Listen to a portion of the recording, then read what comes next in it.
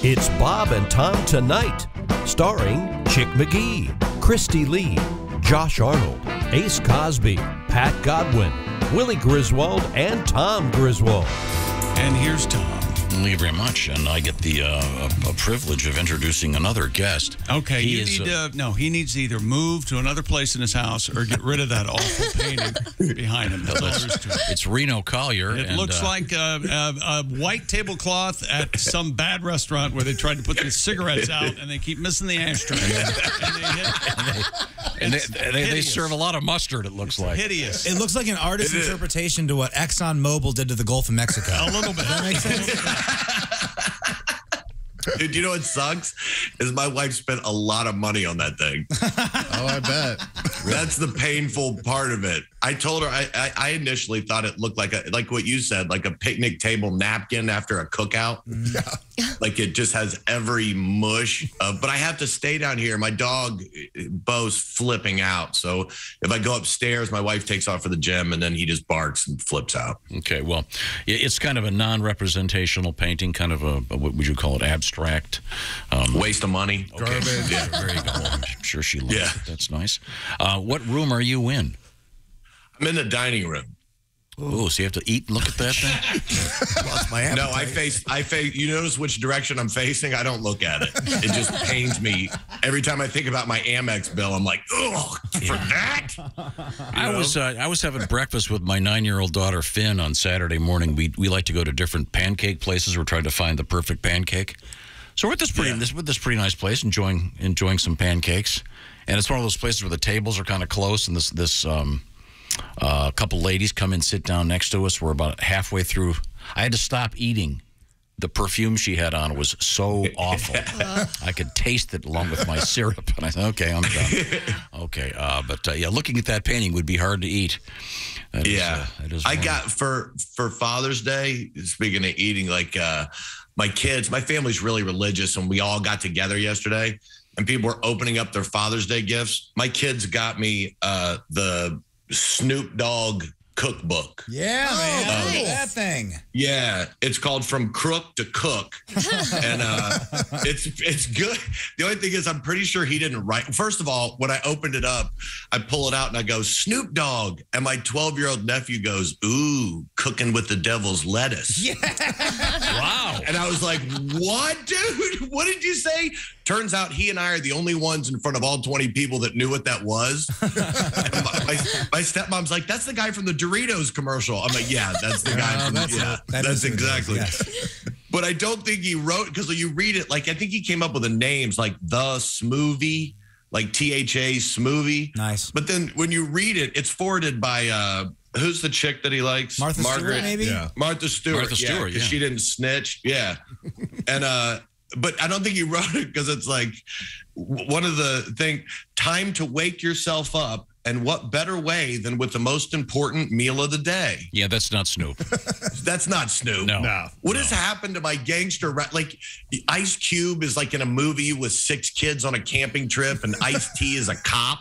Oh, like all the gangsters from my youth have turned into, there's kale in it. Yeah. I don't want to think about Snoop Dogg with kale in his refrigerator. It's honestly, I'm not condoning violence, but I am kind of glad that guys like Biggie and Tupac passed away, because I don't want to see, Tupac in a new movie where him and Justin Bieber are going to the islands this summer. Right. I don't want to watch. I don't want to get the Biggie Smalls cookbook. Yeah, that actually reminds me of this news story we had this morning in Abilene, Texas. These people were attacked by young folks on what they call bird scooters, those rental scooters. And it talks about this. They literally say, this report from KTAB television, a gang riding bird scooters began harassing these people. It ends up in this big fight. I mean, scooter gangs? Really? What are they, like the HE double hockey sticks angels? They're doing security at a Partridge Family concert? I don't know. They do drive-bys with tennis balls? Yeah, I don't know. I teased this. We never got to this story. This is a really nice story. John Cena, who's, by the way, a terrific actor, and is most famous, I guess. Well, you can't see him half the time because he's a, Wrestler. Thank you, Willie. He had heard about this disabled teenager who'd been smuggled out of Ukraine that had been taken to the Netherlands. Cena actually flew there to see him. This kid's mom had told him when they were trying to get him out because he had some difficulties. He's unable to speak, but his mom was going, hey, when this is all over, as they're going in these various underground places to get this kid out of the country, she goes, we're going to get to meet John Cena. Cena read about this and actually flew there to meet. I mean, what a great guy. Awesome. I've read for years that he is like the coolest guy.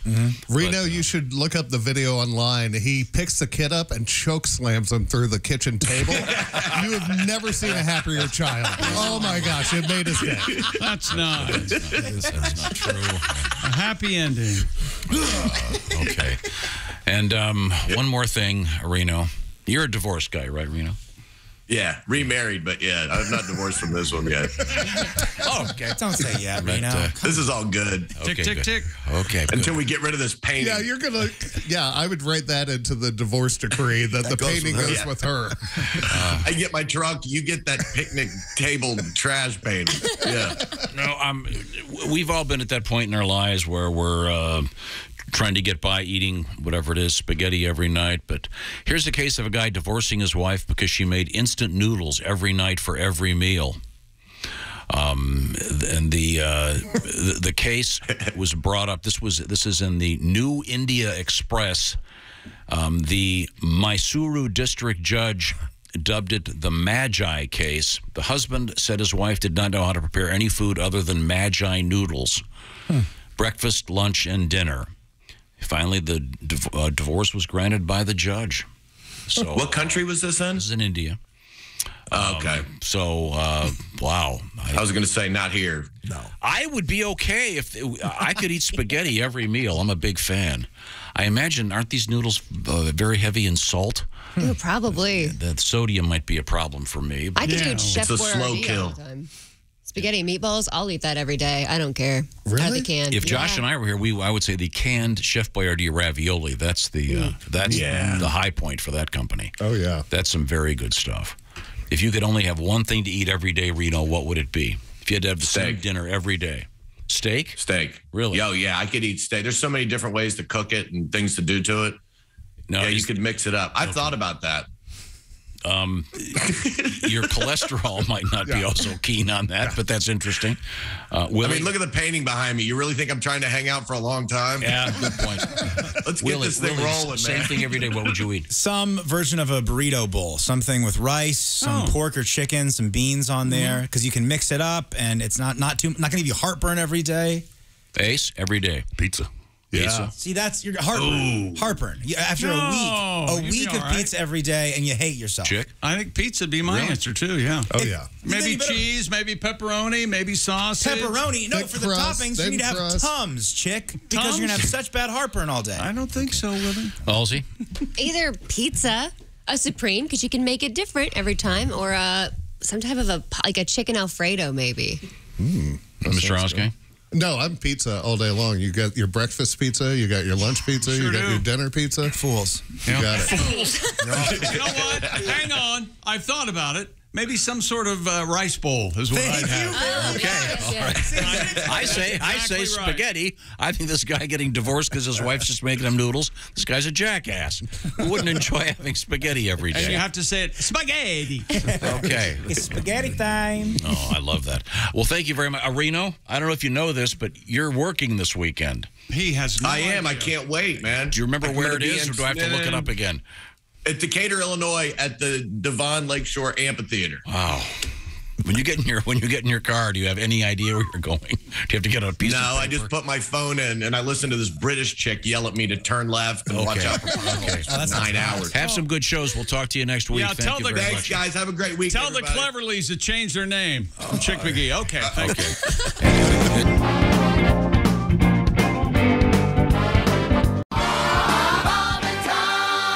Jessica Alsman sitting in for Christy Lee at the Bob and Tom News Desk. What have we missed? A Kentucky restaurant created by KFC founder Harlan Sanders for his wife is up for sale.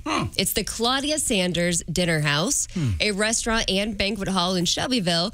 It went on the market this week, In addition to the restaurant, the 3-acre property features a house where Harland and Claudia Sanders lived for more than 20 years. The sale also includes the trademark and likeness of the Claudia Sanders name, as well as memorabilia from the Sanders family. But it's not the original KFC. That needs to be made clear. Correct. It's my understanding from the realtor they only get 8 of the 11 spices. You have to guess the other 3. Yeah, I like that. And that's some good chicken. But this is not the KFC. This is like the Jim Belushi of restaurants. It's good, but it's, you know. Sounds very romantic. It looks like this article's kind of confusing. Apparently, it's something like $5 million. Okay. For the restaurant. Yeah. So it's fairly steep. You get a restaurant, 3 acres, and a house. And the basketball team. Oh, really? You know, the Harland Globetrotters. Dang it. They all dress up like the Colonel. They got the big tie. Wouldn't that be great if the Harlem Globetrotters went up against all the guys with the boat? Anyway, greasy. I could talk you into wearing a bolo tie for any reason, Tom. Anyway, like a bolo. One day. I'd be happy to. I think I might. I'd be happy to. Okay. Somewhat All right. ridiculous, but I'm going to hold you to that. but this actually reminds me, Pat. I don't know if you need a capo for this one. I'm sorry I didn't give you any warning. Chicken song capon. We had a news story earlier about the KFC. Do you remember this one? Yeah. Do you know what I'm talking about? Yeah, the woman got mad. This woman called 911 because she hadn't gotten enough of her, what was it, chicken nuggets Chicken or something? tenders, I think. Chicken tenders at KFC. It was Actually, an 8-piece box. You only got 7 or something. Actually called the police. So Yeah. her name, this happened in Euclid, Ohio, which is not too far from Cleveland. Her name is Lisa Castro. She's 62 years of age, and she called 911, quote, upset because she only got 4 pieces of chicken instead of 8, as you stated, at KFC. So you got a tribute to this lady? I do, yeah. Chicken tenders, ordered 8. Bitch just gave me 4. Come on, man. I am calling 911. I'll have the cops here at your door. Chicken tender, saucy, sweet. I'm waiting in my SUV, but my chicken order's not complete. F you, KFC. Thank you very much. Yeah, she was waiting for the police in a Dodge SUV. By the way, the police stated to the woman, a drive-through order is not a police matter. Oh. So I guess she had to resolve it herself. Well, who are you supposed to see? I think go straight to the FBI with that. Go straight to the top. Absolutely. I hope she got a flat tire on the way home.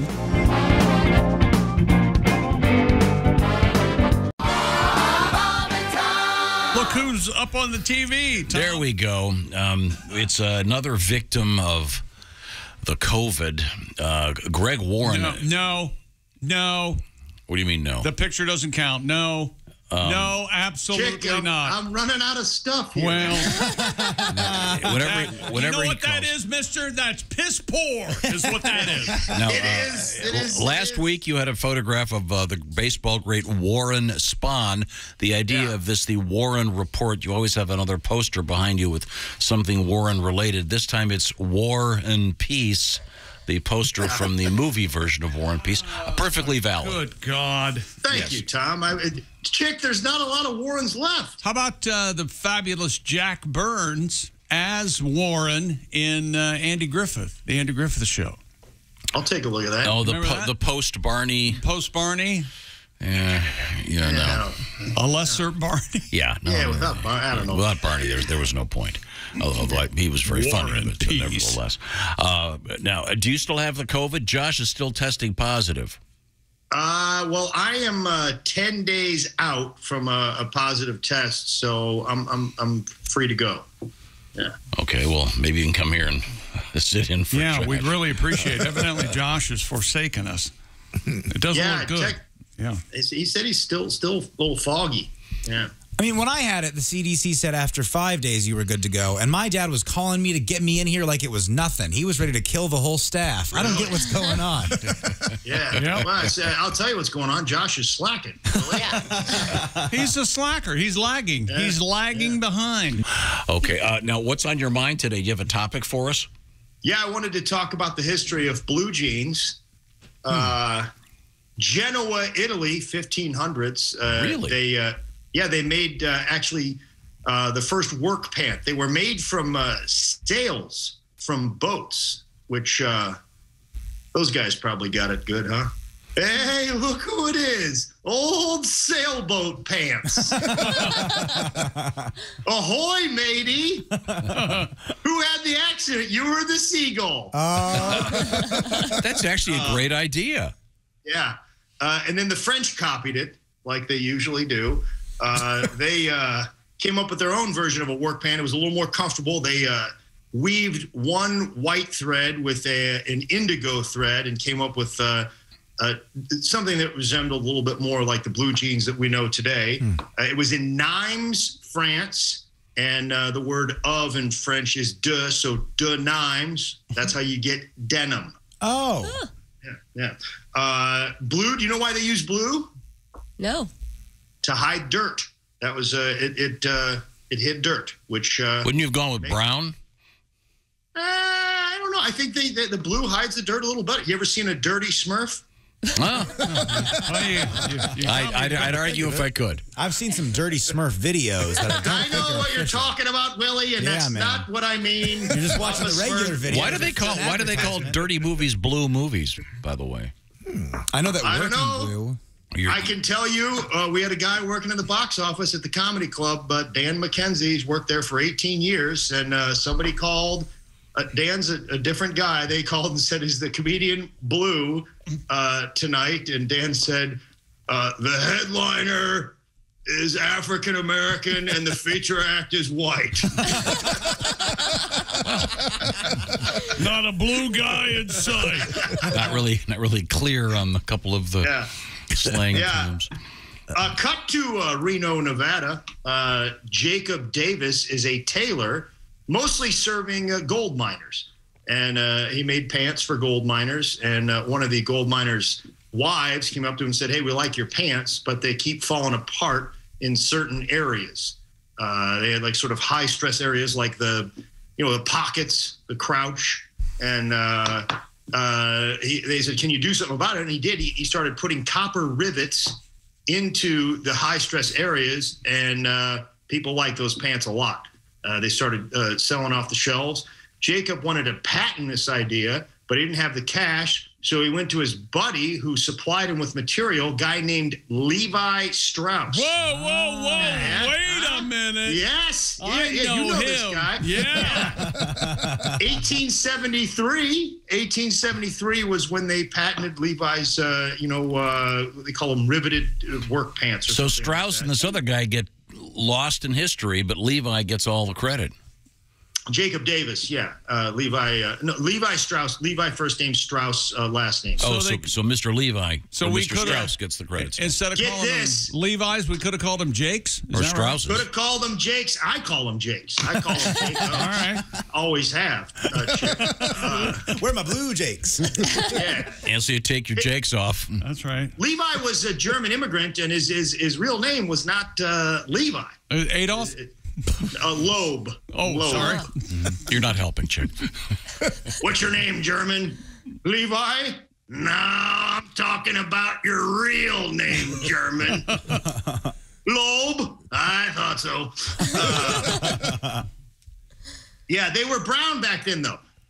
The American jeans, the American work pants were brown until 1890. That's when the patent ran out. And that's when the first pair of 501s came out, and they went to a blue jean and a more flexible jean. Of course, that's when the competition came along. 1895, Oshkosh Bagosh. 1904, Wrangler. Get this. Back in the day, Wranglers were called Bluebells. Yeah. That's a delicious ice cream now, right? It is. It's an average ice cream out of Texas. Delicious ice cream, if you ask me. It's okay. Yeah, they tend to take it real serious down there. That's because it's Texas. It's hotter than hell. You got to have some ice cream. Tom, my first job was in Texas, and they Bluebell's so good. Bluebell's best thing ever. Brenham, Texas, Bluebell. And I was like, yeah, Ben and Jerry's is better. That's why you find it in more places. Dude, I have one thing at Ben & Jerry's. I'm like, I'm a socialist. I don't care anymore. This is delicious, right? It's so good. It's so good. They were called waist overalls up until the 50s. They weren't called blue jeans, waist overalls. Until the 1930s, basically blue-collar people were the only ones wearing jeans. And then the movies came around. John Wayne wore jeans in his Westerns. Carole Lombard and Ginger Rogers wore jeans in their films, and people started emulating them. But not everybody thought it was good.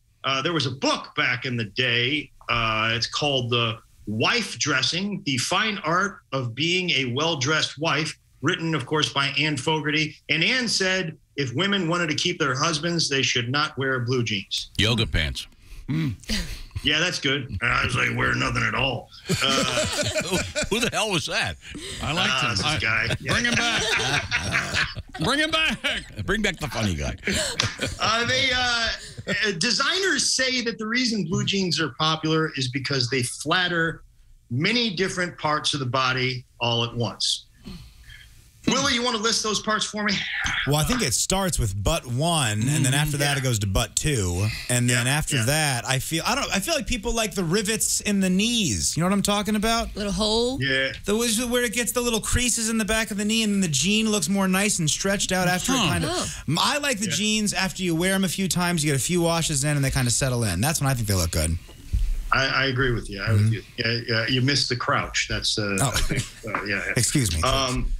1950s, more movies, more jeans. James Dean wore them in one of the first color movies, Rebel Without a Cause. They dip-dyed the jeans to make them really pop blue. Marlon Brando, the wild one. Elvis wore jeans all the time. Marilyn Monroe wore them in The Misfits and Clash by Night. You guys see what's going on here? Basically, the cool people in the era wore a certain clothing. And young kids emulated them. That's why when I was in high school, Richard Simmons was the cool guy. That's why I always wore the nylon running shorts and the tank top when I was in school. Good luck. I got a question. Are you taking questions? Yeah, sure, Tom. What are dungarees versus jeans? I don't exactly know, but I do know they came from, actually predated everything that I said. Dungri, India. Really? That was, Dungri, D-U-N-G-R-I, India, had a certain type of work pant in the 17th century. There was a coarse cloth for workers, but I don't know. I think they're all kind of the same thing. Okay. Yeah, this says bib and brace overalls are called dungarees. So, usually worn as protective clothing while working, but then they've got pictures of guys wearing what would look like traditional blue jeans. So I don't know. Yeah, jeans are dungarees too, I think. Okay. Right. What the 19th? Are you wearing pants right now? We can only see you from the shoulders up. It's my business, really. Well, are you wearing jeans right now? No, I'm wearing shorts because I got to go to this trainer and get stretched out after this. So what? Stretched out. Huh? Trainer. Is that what they're calling it these days? You're fine. Does that put you back $200? Shut up, Oskay. Watch the entire show live or on demand at bobandtom.com. Hey man, this is Donnie Baker. If you just like that video, then do your part. Like and subscribe. You have to. It's state law.